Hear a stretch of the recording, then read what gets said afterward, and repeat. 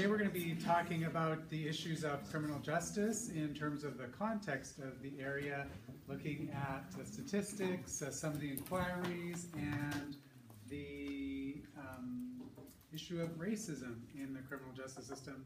And we'll look at that by examining the Williams case from the Supreme Court of Canada. Before I do so, I just want to note that tonight, for fun, there's that movie that the Indigenous Law Students group is putting on, Smoke Signals. I think it's going to be over in the First Peoples House. It starts at 5, and we're showing the movie at 6:30. We have 4 different types of stew: a veggie, a beef, a moose, and a deer. It's a veggie, beef, moose, and deer stew at 5 o'clock, and then the movie starts at 6:30 in the First Peoples House. So, you know, if you're interested, a little break, that's kind of a fun thing to be able to do. Secondly, I will, at the end of this class, give back the quizzes that people wrote. And as soon as I get back to my office, I'll post online the answer guide so that you can see how I marked the exam, what the things I was looking for against the answers that you gave. People did generally very well. The grades are between 23 out of 30 and 27 out of 30, so people have done great. And I'll talk about the exam again next week, or for the first time really next week. Okay, so this issue of justice, dealing with Indigenous peoples and criminal justice. There are 4 separate issues that we're going to talk about today. Historical realities of Indigenous peoples and their encounters with the criminal justice system. We'll look at the contemporary realities that are currently facing Aboriginal peoples in this system, which leads to some discussion of overrepresentation. And then finally, we'll look at this idea of systemic racism as found in the Williams case. So that's the outline for the lecture. We begin by noting the fact that report after report has said for the past 30, 40 years that the justice system has failed Aboriginal peoples. In fact, the justice system is regarded as being in crisis in relationship to Aboriginal peoples. This is from the Supreme Court's own wording in the Gladue case. And this crisis is getting worse, not better. And this conclusion about it getting worse, not better, has been around since 1974. And so over these past 30 some odd years, 40 years even, there's this sense of just heading over a cliff in this field. And in order to understand some of the aspects of how Aboriginal peoples perceive the justice system, it's important to look at some of the historic roots of where we are. And in the materials, there's this reproduction of a small excerpt from the Caribou Tsilhqoht'in Justice Inquiry of 1993. A judge here, Anthony Sarich, was assisted by Marion Buller Bennett, who's now herself a judge. They went to the Caribou Tsilhqoht'in area to hear about why it was there was such a big overrepresentation of Aboriginal peoples in the justice system at that time, and they were met time after time after time with stories about what happened in 1864. This story is connected to the Tsilhqoht'in case, right? The case that we looked at in the Aboriginal title context. Here in 1864, there were leaders of a war party who regarded themselves as Tsilhqoht'in people as defending their land and their people. They talk about the surveyors that were coming into the area and their desecration of the graves, the brutish conduct of the road builders, the abuse, violence against Indigenous women by these surveyors that were coming through along with their other parties.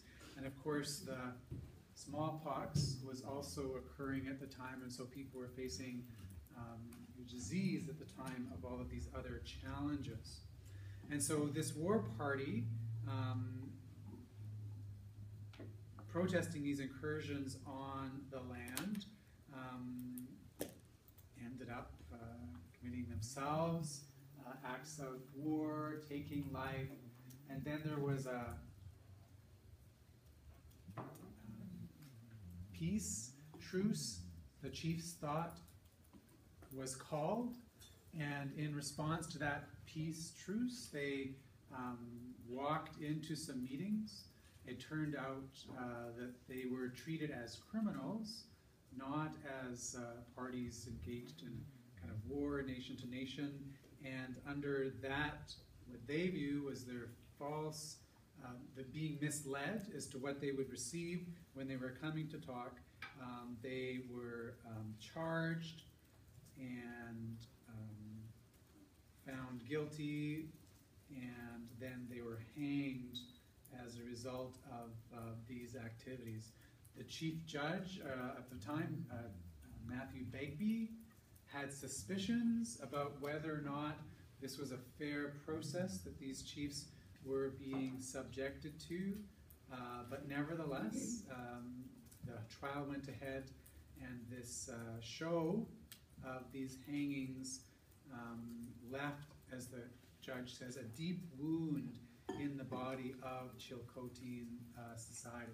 So these people did not forget this experience, and so when they were talking about criminal justice issues in 1993, the idea was that they had no trust in the criminal justice system because of the way that it was first introduced amongst them. They just thought it was a political process, that it was their own people at that time were still being tried. It was as if there was no understanding or acceptance of the idea that this was a fair process.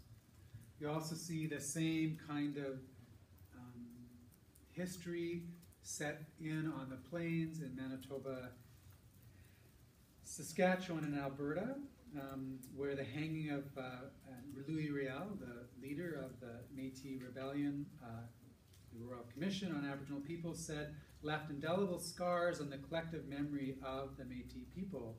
The perceived injustice of the trial has been compounded by the history of dispossession of the Métis peoples.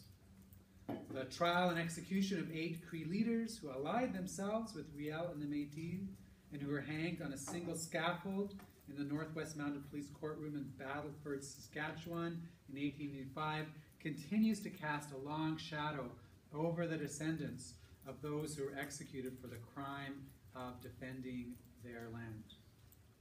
So what you have in both of these instances is that people who are regarded with high esteem, the leaders of their people, those who would be most respected, are criminalized for their actions in defending their rights, and not only criminalized, but in these cases put to death. Now you might think 1864, 1885, that's a long time ago to be able to continue to harbor those feelings. But when that's the creation story. That's at the genesis of the relationship between Métis people and the Crown, between these Cree people like Big Bear and others and the Crown, or in the case of the Tsilhqoht'in, it's at the genesis of, it's at the heart of the creation story of how they regard Canada coming in to their territory. And if you look around the world, you see in many places how these deep wounds do not go away in a single generation or 5, right? It takes a long time to be able to overcome some of those challenges. Questions or comments about that historical route? We could say more in many parts of the country. In the Arctic, for instance, you have a similar experience amongst the Tlingit and Inuit and Dene people. Their first encounters of the RCMP are not always of this orderly force that's sent on to protect them. It's actually protecting other people, not protecting Indigenous peoples. You find in Ontario, again, many of the leaders that were using their authority to try to deal with peace and order by themselves, maybe putting people to death or banishing or separating them out. Those people were criminalized for those actions. Yes? The Tsilhqoht'in War is interesting to think through in terms of the question of sovereignty. Because sovereignty, I guess, was, Victoria said that the British acquired it in 1846 by signing an agreement with the United States. So presumably the jurisdiction of the criminal law is thought to follow from that. That's right. So what you've got here with the Tsilhqoht'in case is a kind of difference of opinion, obviously huge, about who has sovereignty in this territory. As it was just said, 1846, Treaty of Oregon, between the powers of Great Britain and the United States, seemed to assume that north of the Columbia River, certainly north of the 49th parallel, there would be British sovereignty there.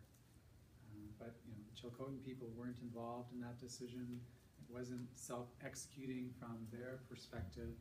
They felt themselves able to protect their territory, and they could not understand why an agreement between two other parties that didn't involve them would surrender their ability to deal with their lands. And Riel, if you read his speeches, also had some of those similar concerns in his work. Okay, so we can take this forward, though. This isn't just a historic issue. It also is very contemporary. In the Osnaburg-Windigo Tribal Justice Committee Review of 1990 in Ontario, the court talks about the dispossession of First Nations people in their own lands as being accomplished through the criminal justice system.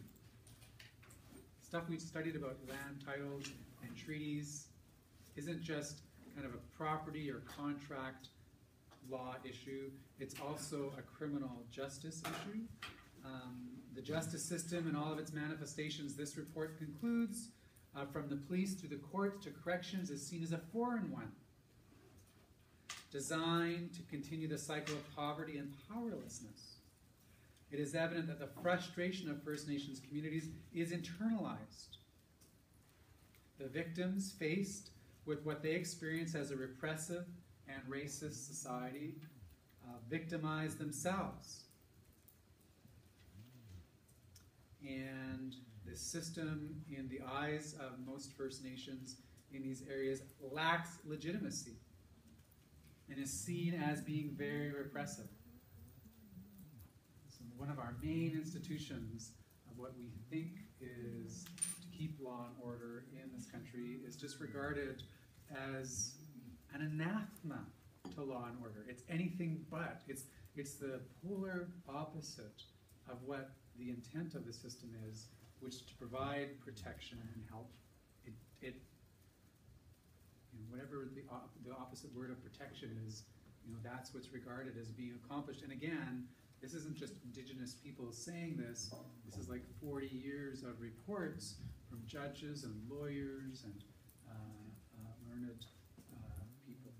So Donald Marshall, in 1971, was a 17-year-old youth in Nova Scotia when he was involved in a confrontation. This confrontation led him to serve 11 years in prison for a crime he did not commit. He was convicted of murder on the strength of false testimonies obtained through coercive police action. In fact, even during the trial, one of the Crown witnesses came forward to the prosecution and testified, said, "I've lied. I didn't tell the truth about what I said regarding Donald Marshall," but this was not pursued by the Crown. And then 10 days later, after this, the police received important evidence strongly implicating another as the perpetrator of the crime, and the police did not question Marshall again, because he'd already been found guilty. So 10 days after this trial had concluded, person comes forward, they don't follow it up because they already have a guilty conviction. So he serves 11 years in prison, but eventually the truth emerges. He is innocent of this charge and crime, and the Crown admitted that Marshall should have been acquitted, as this is, now dealing with exoneration. But the Crown, in admitting this acquittal, also asked the court if they would exonerate the police to preserve the criminal justice system's perceived credibility, and the court seemed to oblige. And so this guy's out of jail. It's clear he hasn't committed the crime. The Crown admits that, but the Crown comes back and says, well, you've got a problem here. If we don't see the police as being honest here, then we've got an issue as to how we're perceived in the general public. And so the court came to the conclusion that any misfortune that Donald Marshall faced was such that he was to blame for the tragedy that had befallen him because of his suspicious activity at the time, even though he was innocent. And the Court of Appeal declared that any miscarriage of justice, therefore, is more apparent than real. So this led to an inquiry. The fact that the court seems to have come to the aid of the Crown, come to the aid of the police when Donald Marshall is clearly innocent. This led to an inquiry, and this inquiry said the justice system has failed Donald Marshall at every turn, from his arrest to his conviction and beyond, even including his exoneration. He was even failed at that point. And on page 1050, you can read some of those findings of the commission. Donald Marshall was not the author of his own misfortune. This miscarriage of justice was real and not simply apparent. We went through these conclusions when we were talking about the Marshall case a few weeks ago. The fact that Marshall was a native was a factor in his wrongful conviction. The fact that he was native was one of the reasons that he was the prime suspect. The prosecutor and the defense at trial failed to discharge their obligations towards Marshall. The cumulative effect of the incorrect rulings denied Donald Marshall a fair trial. The prosecutor and the defense here had a serious breach in their standards of professional conduct. The fact that the Court of Appeals said that this injustice is more apparent than real is a fundamental error. The court, in drawing this conclusion in his exoneration, selectively used the evidence before it. And the court took upon itself to convict Marshall of a robbery which he was never charged. The court was in error when it said that Marshall admittedly committed perjury. He did not commit perjury. The court's suggestion of his untruthfulness was also not supported by the evidence. The Commission of Inquiry says the court's decision at this exoneration hearing amounted to a defense of the criminal justice system at Marshall's expense, notwithstanding overwhelming evidence to the contrary. And so given the findings of this commission, the action then moved on to a judicial inquiry from the Canadian Judicial Council, inquiring into whether this misconduct by these 5 judges of the Court of Appeal would justify their removal. And the court comes to the conclusion that they made an error in law, but they didn't rise to the standard sufficiently to warrant their removal from the bench. Although the court does say Judicial Council says this, We wish to state at the outset our strong disapproval of the language used by the reference court, the incongruity between the court's legal conclusion that he was innocent and its observations that this miscarriage was more apparent than real. It cannot be termed more apparent than real, the Commission of Inquiries, the Canadian Judicial Council says. In fact, any reasonable person, the council says, would regard this language as inappropriate. So they disapprove, they regard this language as inappropriate, but they say you can't remove someone from the bench for merely making an error in judgment about the law here. So these people, although they had mostly stepped down or gone to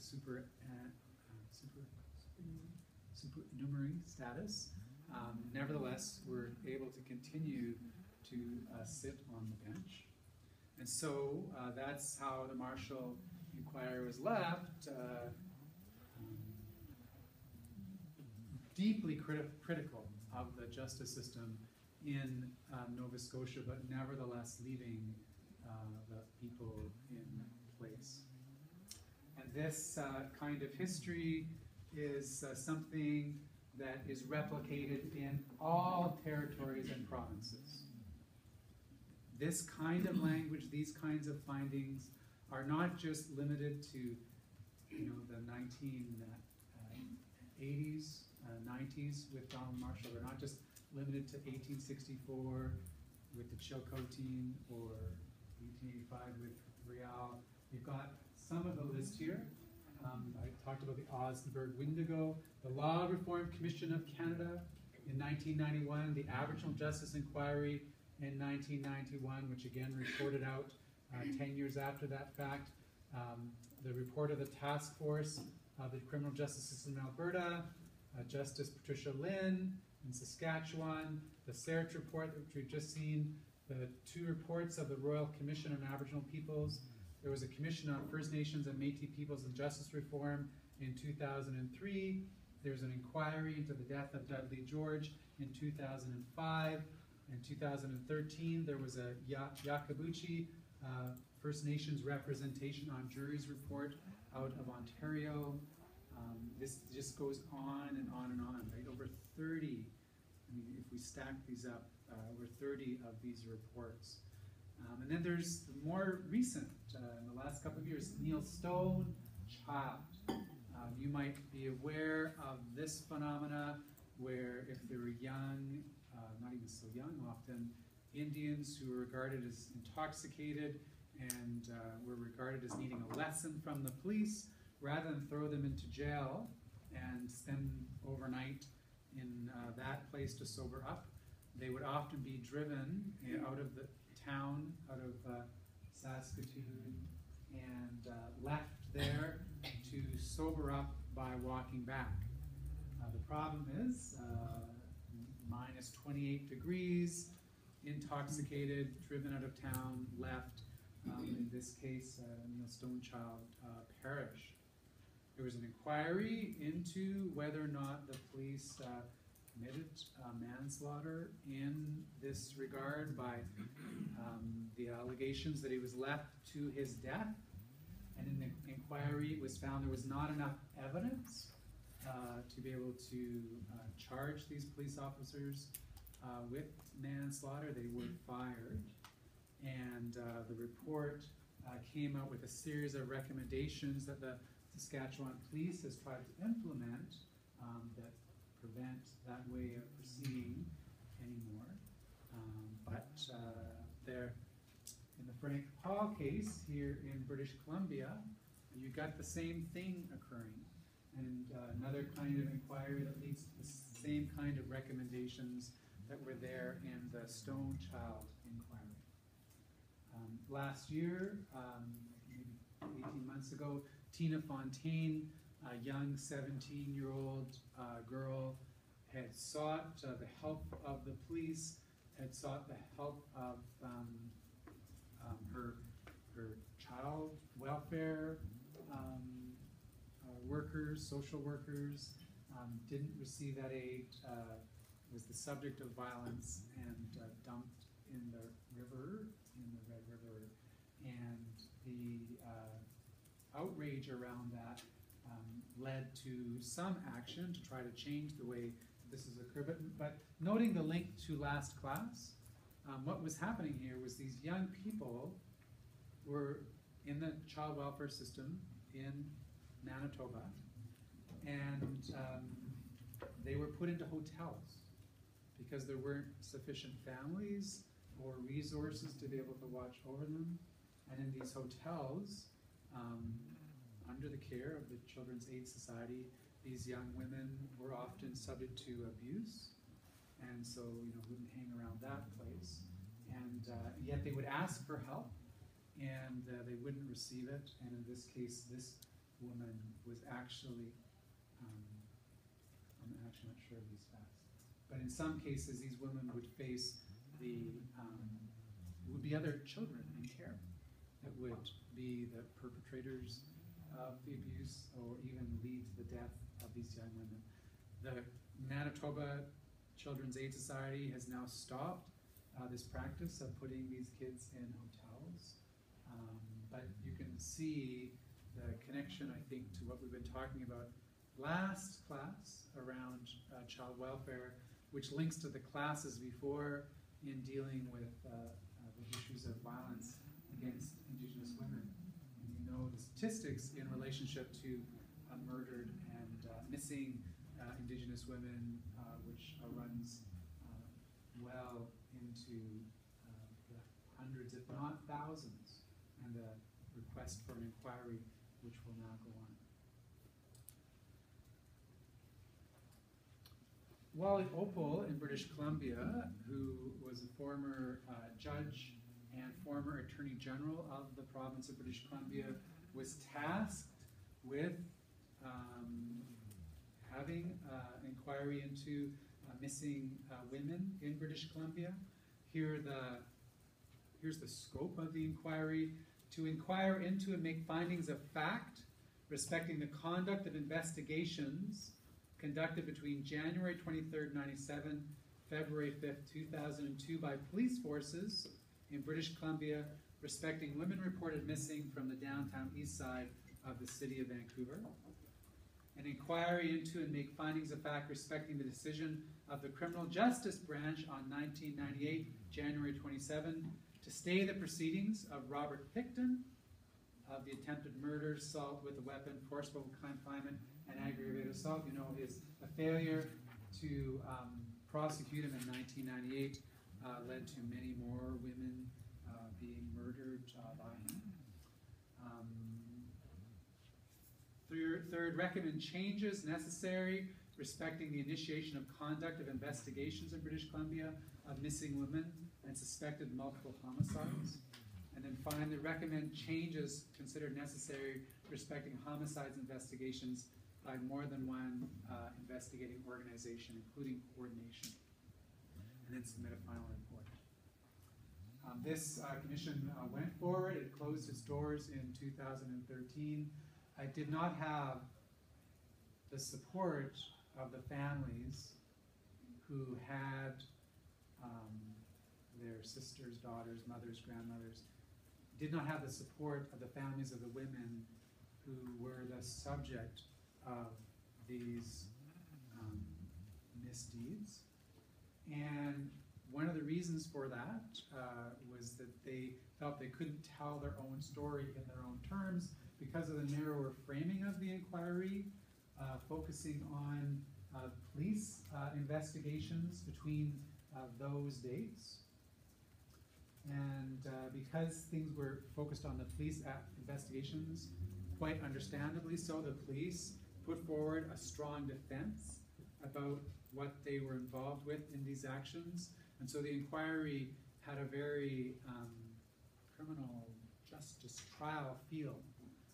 It didn't necessarily, in the family's views, and then in many Aboriginal organizations' views, get to the broader issues that were involved here. This Opal inquiry did Judge Opal, wonderful person, tried to do the best he can. He tried to take account of broader background facts, but there's some limitations. One of the questions I would have for you is if you were drafting the terms of inquiry for a national missing and murdered women inquiry, what might you pull on? What might you include within the scope of that review? Ideas?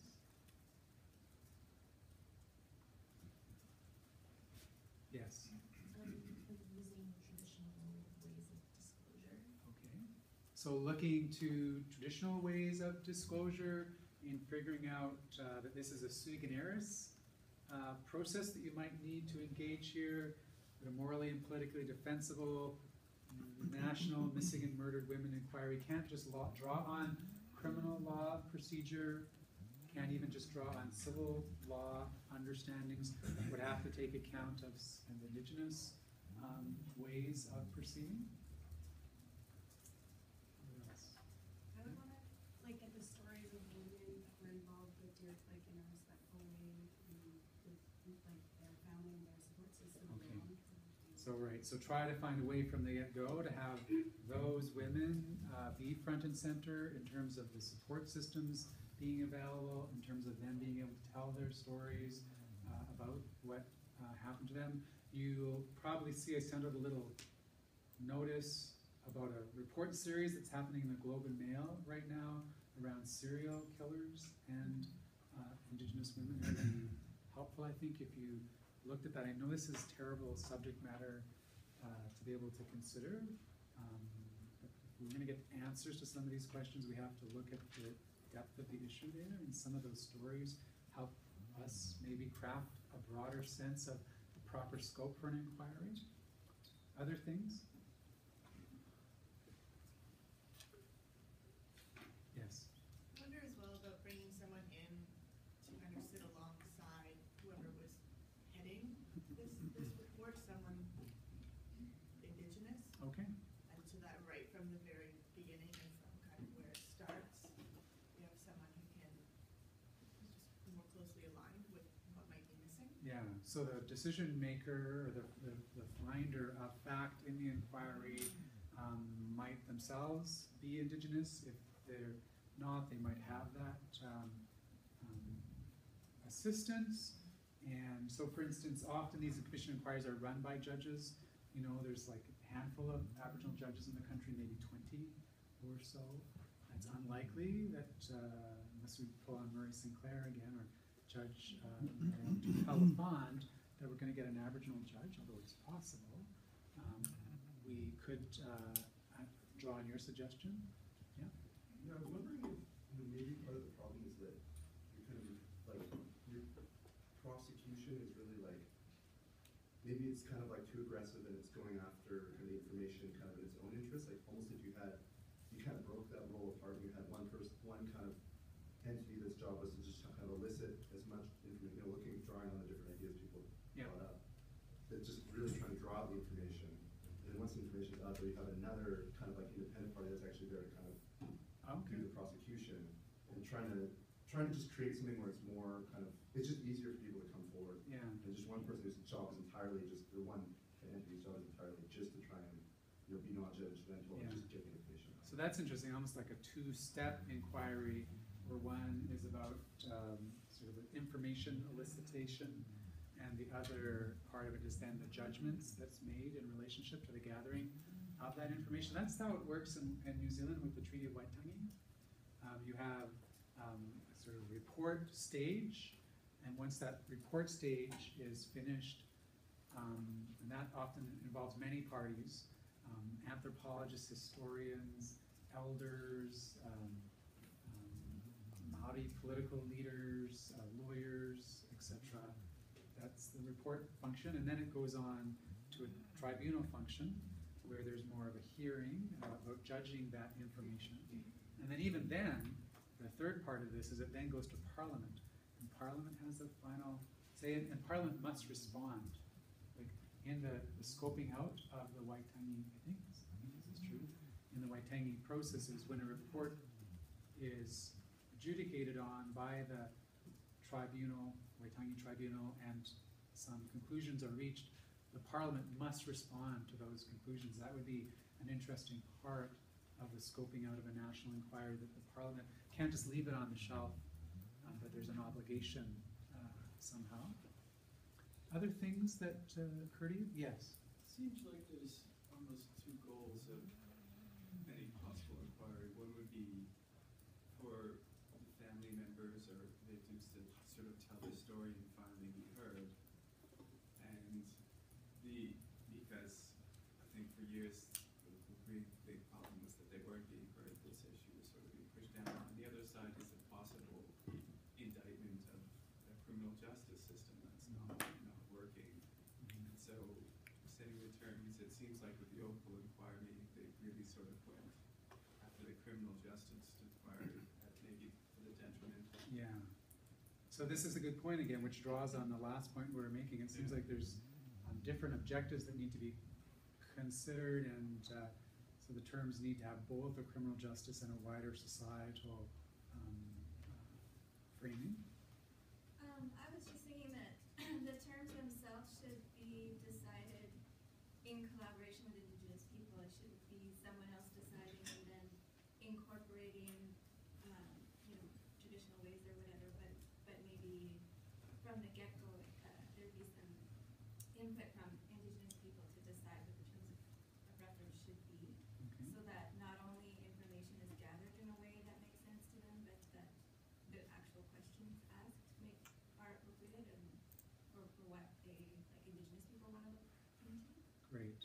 So Indigenous peoples themselves should be part of the framing of the terms of reference by being brought into the process, consulted, and you could do that in many different ways. There's obviously national, regional, political organizations that could give their feedback. There are the families of these women who could also give their feedback. In some respects, it's likely that that's what's happening, but it might not be broad enough to some people's satisfaction. And the question becomes, how far do you go with that too, right? It could delay the process from ever starting, but not doing it could also mean that the process doesn't have any legitimacy again in the eyes of the people. So how do you get the just right way of doing that consultation? Interesting, as we're talking here, I'm hoping you're casting your eyes back to all parts of the course, right? So in framing up this inquiry, why wouldn't we take guidance from some of the things that we were told in the Haida case, and the Tsilhqoht'in case, the Mikisew case? Think about reconciliation, consultation, accommodation. Yes, we're not dealing with Aboriginal rights necessarily, but there might be some good policy governance matters in that. What other parts of the course would you draw into thinking about the scoping of this inquiry? You can be obvious if you...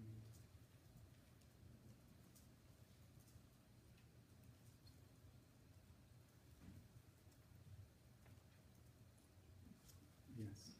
I guess I sort of look back to the ways in which self-government as a right has been circumscribed, because without wanting to, I guess, commit sociology, as our former Prime Minister would say, if you look at the factors that lead Aboriginal women to be more vulnerable than women at large, I think that an awful lot of that would turn out to be sort of economic and class type issues. Yes.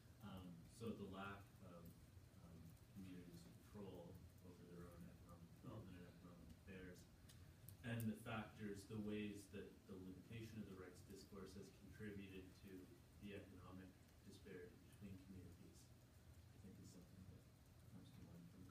Yeah, so the issue of governance could be really relevant to scoping this out. Again, the concern about getting too broad in scope, and there's been lots of cautions in the media about not doing that.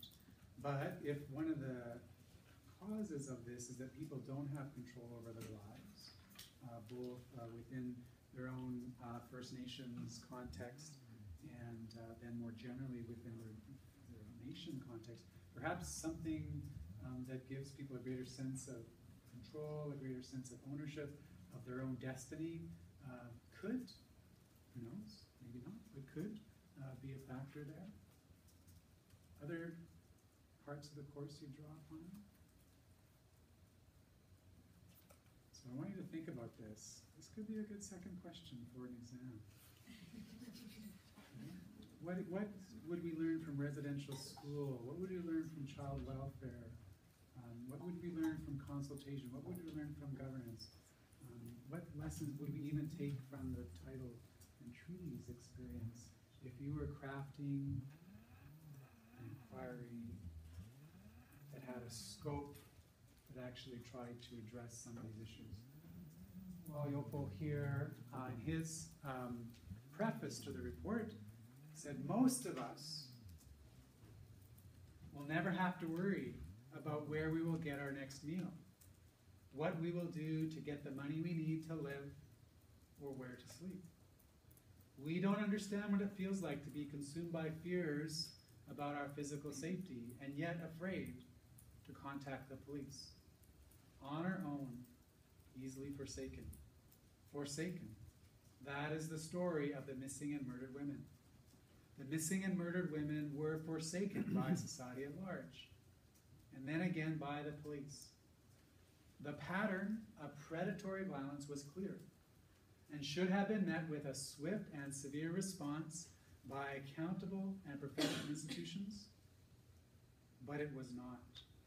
To paraphrase Maggie DeVries, sister of murder victim Sarah DeVries, there should have been mayhem, searches, media interest, and rewards, but these responses only trickled in over the course of many years.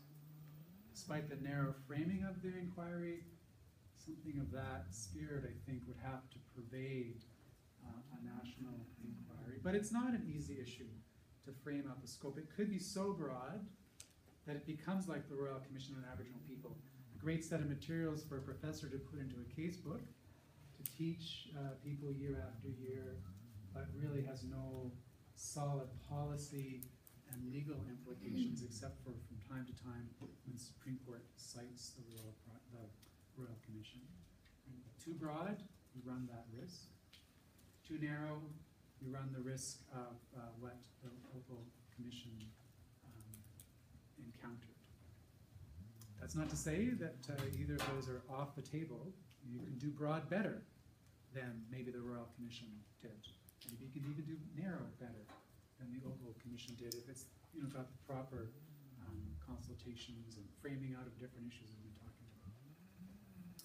So what are the statistics here? This is the Office of the Correctional Investigator. There was a report in February of 2013 concerning outcome gaps between Aboriginal and non-Aboriginal offenders. Aboriginal offenders, when they're in prison, are routinely classified as higher risk and in higher need of employment, community reintegration, and family supports.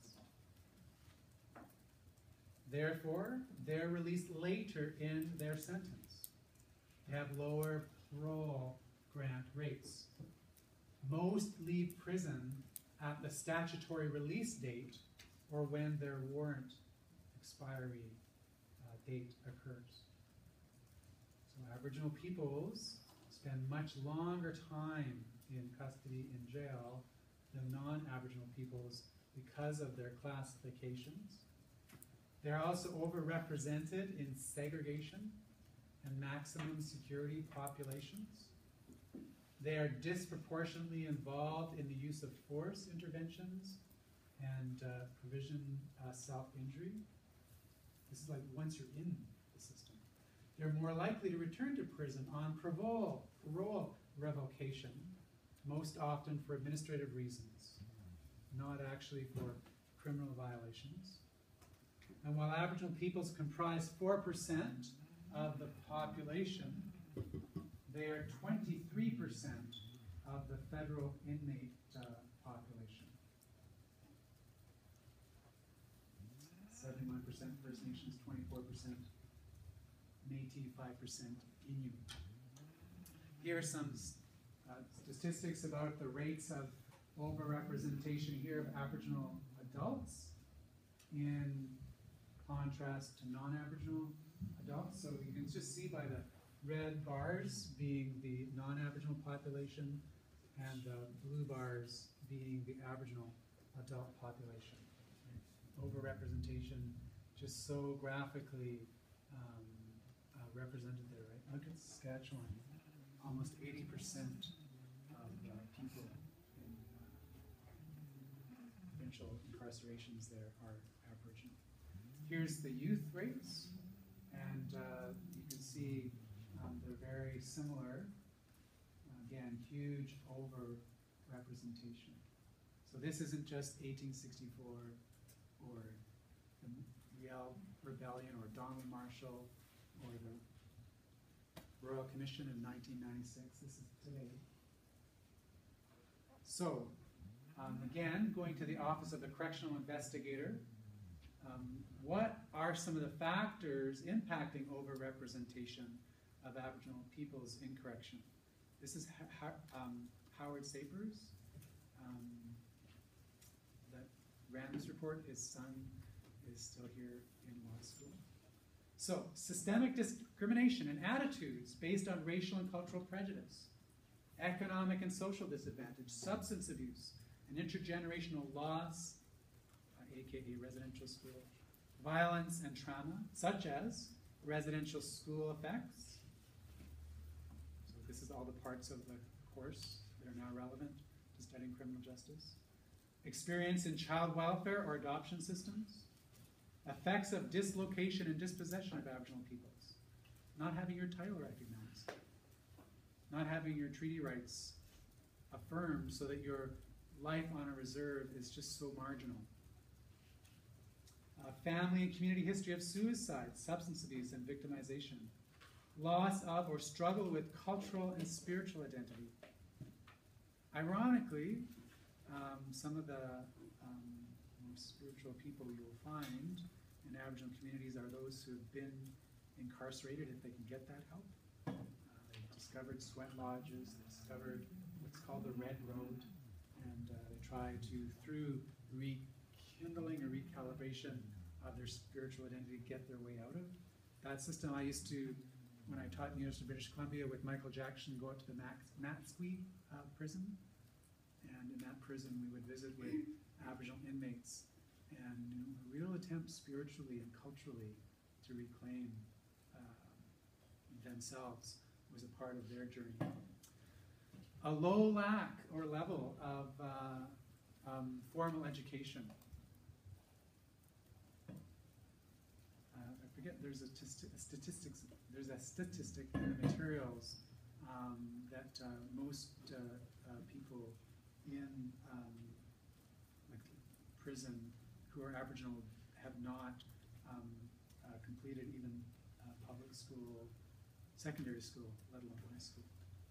Poverty, poor living conditions, exposure, and membership to Aboriginal street gangs. There's a really great new graphic novel by a woman named Patty Labacon Benson, who has a PhD. She works in the criminal justice system for Aboriginal organizations. This novel really does present a good picture. When you don't have your identity reflected in mainstream society or in your community very easily, these people turn to one another and they create in those gangs kind of a tribe, a kind of a place of belonging, which often does not go well. So the Gladue decision here, we'll read about this next Wednesday, says to be clear, courts must take judicial notice of such matters as the history of colonialism, displacement, and residential schools, and how that history continues to translate into lower educational attainment, lower incomes, higher unemployment, higher rates of substance abuse and suicide, and of course higher levels of incarceration for Aboriginal peoples. Supreme Court of Canada counsel to other judges as to how to interpret this phenomenon. Now, I think it's important at this point to say, again, as I've said before, people aren't just hopeless victims swept up in this sweep of despair. Some are. But so many people try in their own way to continue to be resilient and find spaces to pry open, that they can craft their own path. And people need also to take responsibility for themselves. It's not to let people off the hook, but sometimes the levels of responsibilities that people can bear vary. What I can be responsible for is different than my 29-year-old daughter who has autism. There's just only so much that she can do. She can do a lot. There's a lot of capacity and ability in her life, and she sometimes outstrips me and us in the way that she leads her life in an independent way, but there's nevertheless constraints that she faces in her ability to be responsible. And likewise, it would be the case to make sure that when we talk about responsibility, that we properly calibrate that, and we recognize some of the limitations. We're not just all equally born free to just go forward and have the whole world, lie at our feet with great education and job opportunities and relationship support. Right? There's many factors that can get in the way. And yet, even as we say those factors getting in the way, we just need to keep our eyes open to the complexity. And I know it comes back to that many times, but I just think it needs to be said. It's not all blank and without responsibility here on this side. There's a couple of, I think this has now gone dead. You can look at this. Aboriginal prison population has risen 23%. I can't remember the timing that was in, but like in a 10-year kind of period. This is the idea. It's getting worse. It's not getting better. Albert Memmi, a Tunisian Jewish writer, observing life in the post-World War II period in Africa, talked about decolonization, talked about racism. And for him, this was one way of measuring racism. It stresses, first, a real or imaginary difference between the racist and his victim. Then assigns values to these differences to the advantage of the racist, to the detriment of the victim. Then tries to make these absolute by generalizing from these differences that are assigned values and claiming that they are final. And then finally justifying present or possible aggression or privilege based on those past assessments. So, Aboriginal peoples are different.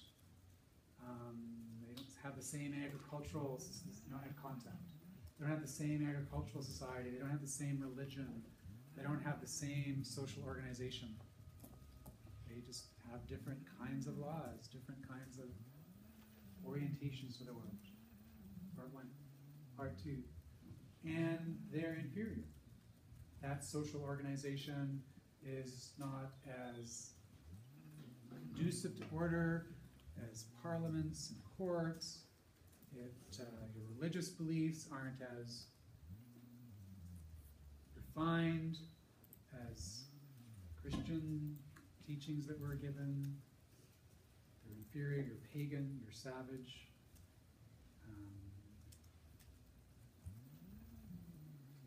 And we notice that about this one group, say that we encounter along the coast. All Indians are like that. They all have these different and inferior beliefs, organizations, attempts to be able to organize themselves in the world.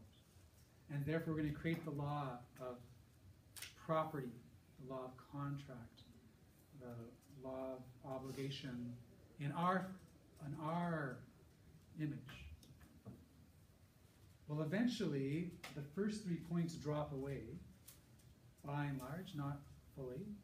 People no longer think all the time, that the difference between Aboriginal and non-Aboriginal peoples is one of inferiority. And people wouldn't try to justify what's going on today on the basis of that past justification. But we've hardwired into the system a way of organizing society that's often based on those prior judgments. And in fact, to ask questions about this is to be regarded as being offside in trying to unpack what's going on today, because this just looks so neutral and objective and fair. Well, everyone can participate in these kind of rules that we set up, so what's the problem? You know, that's one way of approaching this. You could disagree with this way. There's no party line in this class, but that's one way that you might find this occurs. Questions or comments there?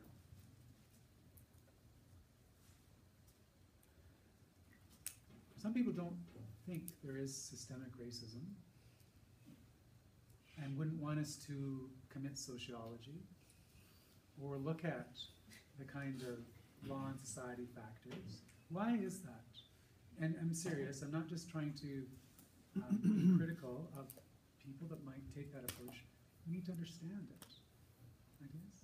I mean, there are a lot of people who are doing quite well in the current system, and I think that the thought of a change might be very, very scary to any bunch of people. Okay, so people are doing well on both sides. Perhaps you get some, so you get, by and large, Canadians do well, and so why would we change that? But then you get some Aboriginal peoples that do well. Well, if they made it, like if you're teaching in a law school, or why can't everyone else do that? And so, because people do well, it might be a reason for saying it's not systemic, because you have examples of people rising. I think it has to do with the idea of having a society too where we say, oh, well, you have the opportunity to participate in democracy or participate in going to school or participate in anything really, but without recognizing that there's so many barriers in place to certain people actually rising to that level to participate. And so if you're just looking at it from the perspective that, oh, well, those opportunities are there versus from the perspective of someone who can't even get to those opportunities, Yeah. I mean, So, it looks really fair from one perspective. because there are opportunities, the idea is that there's no systemic barriers to participation, because you can come to university, you can hopefully go on the job market and not be judged by your Aboriginality or cultural factors. I wonder as well if part of it has to do with just the size of Canada and some of the places where the racism is most rampant, and the fact that we don't see it because it can be removed from some of the larger city centers, and or even just the fact that Vancouver is so far from Toronto, and so people in Toronto can say, well, we don't really know what's going on over there. We don't believe it to be true because it is so far removed. Okay, so there could be an uneven experience in observing, participating, being proximate to racism that has factors that aren't just individuated, but also are embedded in a way, a patterning of the way we operate. I think because a lot of these a lot of these kind of statements are made by people who have already succeeded, who are elites. So, it kind of hurts your self-esteem to say, I succeeded because of my race. Even if that is the case, people like to think that they didn't have advantages that maybe they did have. Yeah, so again, it's a bit of your point. If you've succeeded, or if you're doing well, it's hard to admit that perhaps part of that success could be structured by the advantages you might have received that others don't receive as they go to school, as they get health care, as they are raised in families. I think a lot of the time people just are completely blind to the issue, and so it doesn't come up, and they wouldn't think that there might be an issue. But even those that do, I think sometimes it's just too hard to deal with. It's really hard to deal with, right? And so to call it systemic, like, how could we admit that? Because it's a hard thing to then disentangle if it's not just an individuated thing. It could cause people to turn away, not look, not deal with. I think it has something to do with what you were talking about too with like seeing yourself in society. If you don't see Indigenousness in society at all, you might spend your time trying to gain so that you can be on a level where you can compete with the way that the world is right now. But you will always be trying to create your own institution where you see your identity in it and can govern your life Okay. from an Indigenous perspective. Yes. I think it's also part of it is like that there are no existing like resolution that can kind of address these challenges, but it requires some kind of creative Yeah. solutions, and people are sort of I think afraid of doing the trial and error Yeah. that is required. So the solutions aren't apparent, easy. It's probably going to require trial and error to deal with this. And again, in the midst of that kind of uncertainty and hard work, it might be difficult to recognize the systemic racism or try to tackle that. And we just say, well, it's up to you. You can succeed. Just go ahead. You know, pull up your boots. I think you can have a allegedly neutral system that doesn't create disadvantage, but instead magnifies disadvantage that people might already have, and then people could look at it from, I guess, even an equality by law instead of equality of opportunity perspective, and to say, well, it's not creating disadvantage, it's just it comes sort of equally. Yes. And I think if that was to be combined with people not fully engaging with, or the history of Aboriginal peoples or residentialist schools, knowing they exist, but I think there's still a huge disconnect between people who are affected by them and society at large as to how deeply that affected people's lives and still does. I think people could say like, well, that happened years ago, it's not happening now. Yeah. So we could live in our silos and not necessarily encounter other people that have been impacted in one way that we've not been impacted in. Of course, we're talking about Aboriginal issues in this context, but we could easily now just throw the gates open and have you think more generally. I think now a lot of people have been born into the system, and there's like resistance to absorbing blame from something that they feel happened Yes. out of their control. So a resistance to absorbing blame for something that you feel is out of your control. I wrote an article in 2014, which I guess is still last year, in the University of Toronto Law Journal about residential schools and reasons that people would be resistant to accepting responsibility for the residential school harms. And I try to take those very seriously, even as I try to answer some of those questions. But you're right. There is this sense, like, I'm not responsible for this. Like, it wasn't me. My family just came here from another country. Why should I have to bear the burdens of repairing this when my family wasn't a part of this? Or even if they were, why should I be judged for the behavior of my parents or my grandparents? Like, this is something that seems contrary to the kind of responsibility we do want to inculcate, which sees us, having responsibility for our own actions there. So, sorry, just tying this back to the murdered missing women inquiry. Given the number of studies and reports we have, basically coming to a conclusion that we have this systemic racism and all of these problems, and then all of the issues we've just described, and it being hard for the privileged majority to kind of absorb that or address those conclusions. What is the fruit of a wider scoped murdered and missing women inquiry? Is it like you were talking about with the New Zealand thing, that if you tied it to like an actual duty on the Crown to respond in some sort of concrete way, that there could be progress, or it's just another incremental step in raising awareness, or just at a place of frustration, I guess? Yeah, it is a place of frustration because we can identify all these factors about why there might be systemic racism, why there could be resistance to labeling the factors in this way. So what do you do? For me, I think this is the work of lawyers is that we start in the middle of the mess that we are in and try to make our way, comparatively speaking, to something that's better rather than worse. But if we were in IGA or literature or political science, we might be able to start with a Platonic, imagined, better place, one that has a kind of a forum that would not have us engage in this way and being complicit in all of the garbage that's part of our current system. And so some people don't practice law or practice law in this way because I think what we're doing here, even as we're trying to work through this, is just not only frustrating but misguided, because we're trying to reform something that seems just shot through with inequality, racism. So why bother? Like, let's just get something else. Let's put another system in place or another way of acting in the world. And there are lots of people that try to do that. And good for them. It may be that they're right, that we need our total imagination changed. That's not the place I stand. Maybe that's not the place at least some of you stand. You're going to practice. And the practice is trying to take us from where we are with our frustrations, recognize all the complex elements, and then eventually try to line them up.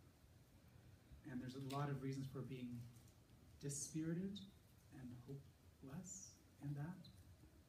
But sometimes when I look in the rearview mirror and I see what's happened in my short life, 52, right? There's a lot of change that's happened. It's not anywhere near what it needs to occur. And in some ways the status quo is still just very dispiriting, disheartening. Yet there's evidence otherwise to not always just take the path of frustration, dispiritedness, hopelessness. I could be a fool though. I could be spending my entire life's action on something that's just not capable of responding. But I think it is. Right? I do. And I've seen enough evidence for that to occur. But people have evidence, can use evidence in different ways. So Williams, which is the case that the Supreme Court decided that recognized that there's racism in society that's pervasive, that's resilient, that doesn't go away just even by being aware of it.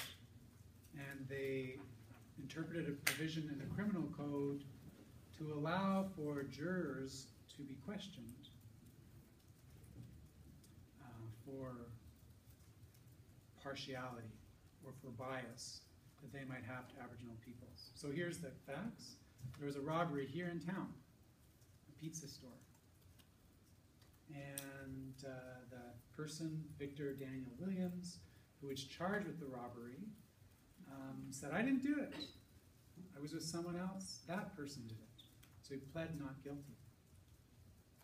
And he wanted, in this case, to challenge potential jurors for their prejudice that they might hold against Aboriginal peoples. He said, in fact,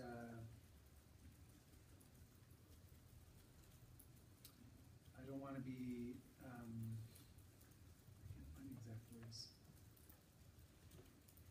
but I don't want to be dealt with by Indian haters, is kind of his sentiment.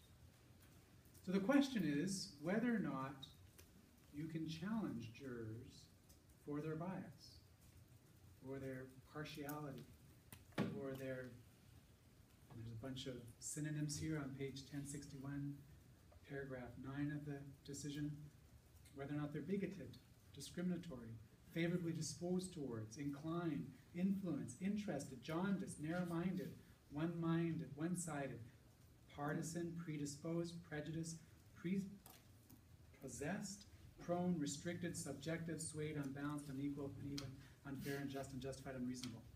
Can you ask jurors if they're any of those things?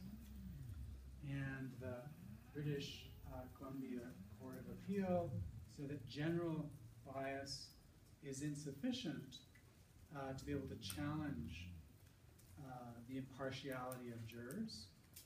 The Supreme Court of Canada overturned the British Columbia Court of Appeal, disagreed with that fact. So can you challenge jurors? Can you challenge jurors? Can this be justified when there's evidence of widespread bias in a community? And the court said, yes, that is appropriate.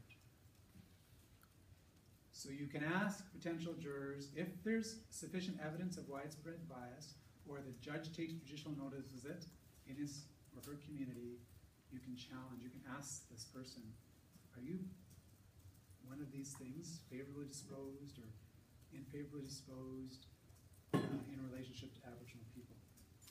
The court asks, what's partiality? What is prejudice? They say there's 4 different types that we could detect. First of all, this idea of interest prejudice, which is when a juror has a direct stake in the trial because of their relationship to the defendant, victim, witness, or outcome. That's pretty easy, probably, to determine, you know, are you related? Do you have a financial interest there?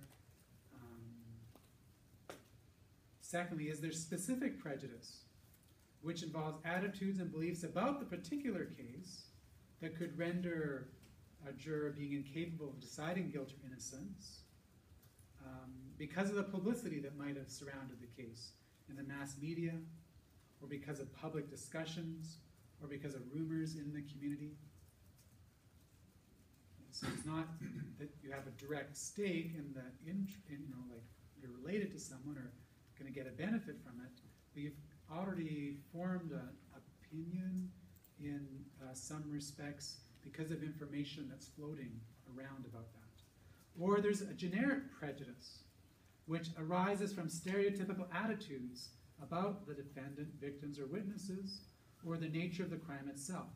Bias against a racial or ethnic group, or against persons charged with, say, sex abuse, as an example of generic prejudice. The court's going to find this is the kind of prejudice that exists in Victoria. That there are biases against Aboriginal peoples here in this town that make it difficult for them, that can then give rise to a challenge as to whether or not that person would be impartial in sitting on the case. And then there's conformity prejudice, which is when there's a significant interest in the community causing a juror to perceive there be a strong community feeling about a case coupled with an experience about an outcome. So, think about the time of Japanese internment, or think about what's happening right now with the way Syrians are being characterized as they're fleeing a place they just can't live and would rather live, but can't live anymore. There could be this kind of conformity. Well, I need to go along for my security, for the country's security. These kinds of prejudice, the courts say, could cause a juror to be partial, and therefore to lead to a situation where you wouldn't have a fair trial. The court says that there are difficulties in erasing prejudice because it's insidious. We underestimate the insidious nature of our preformed opinions, our preconceptions, and they go unchallenged. They actually sit in our unconsciousness, and they shape our daily behavior. The court says, buried deep in the human psyche, these preconceptions cannot be easily and effectively identified and set aside, even if one wishes to do so. They're invasive, they're elusive, they're corrosive. Therefore, we need to bring them into the open through a challenge process. Of course, there's difficulties in proving prejudice, but the court comes to the conclusion that you don't need sort of a high standard of social science evidence to say that this particular case will have an unjust outcome because of the prejudice that people hold. All you need is a realistic potential for partiality.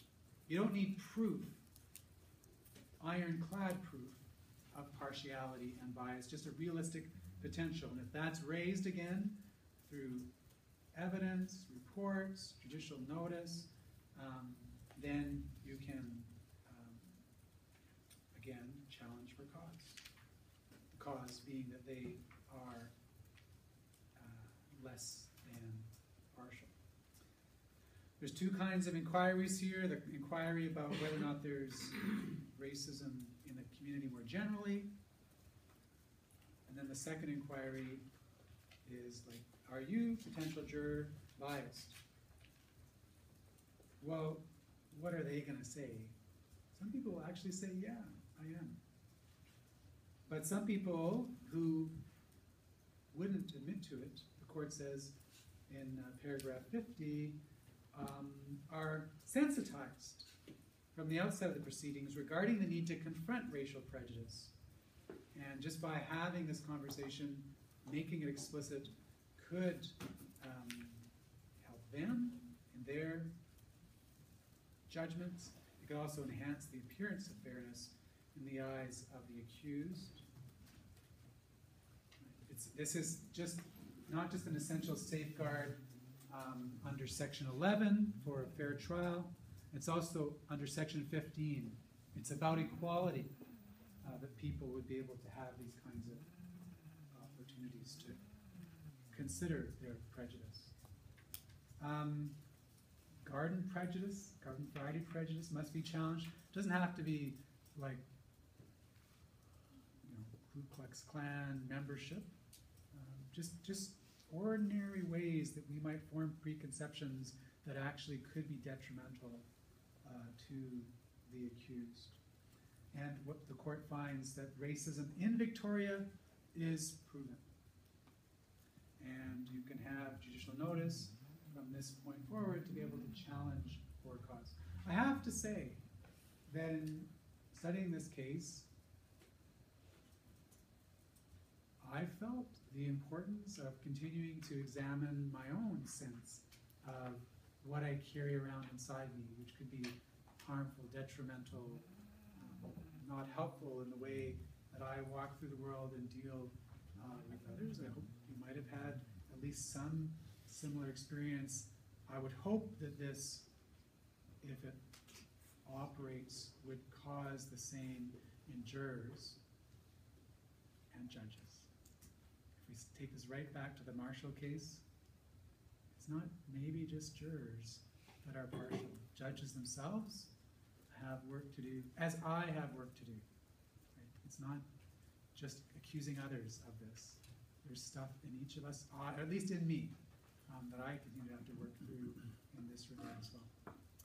So that's it. Next class will take up the issues of alternatives to dealing with criminal justice issues before Wednesday, concluding with the Gladue-Peely line of cases.